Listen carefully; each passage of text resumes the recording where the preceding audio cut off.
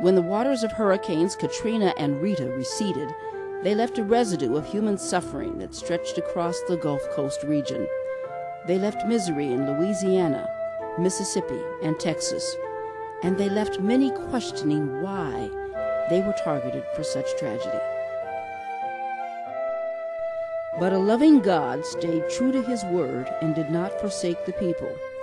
And even today, hope continues, and through its mission partners and people of faith throughout the region, Lot Carey is helping people rise again.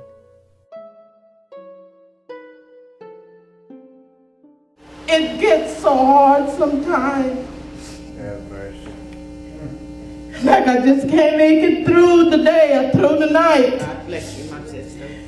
But when I look up onto the hill, and I think about when they say, look to the hill from which cometh to help. All right. And knowing that all of my help, that comes from God. Yes. And he never failed me. Yes. And he will never fail me.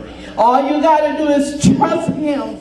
When I was in that storm for 6 days, I seen a lot of people giving up. Couldn't go on, just as the lady said.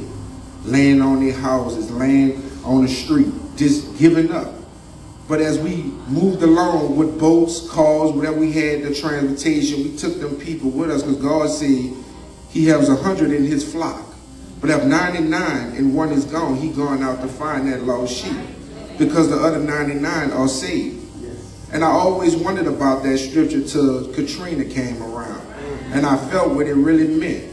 Even if you was white or black, my mission was to get you to safety. So whatever help we can get, we're praying. And, you know, I just ask for more faith. And for me, the hardest thing was losing my animal. That's when I get teary-eyed. So just prayers for all the animals, the displaced animals, because they were part of our family.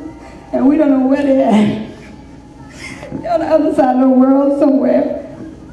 You know, and animals were protection, and we never felt lonely. We feel lonely now because they took our animals all over the place. The God that I know, he said in his word that he would never leave me. All right, sister. Yes. And I know in my heart, yes, that what all I went through wasn't for nothing.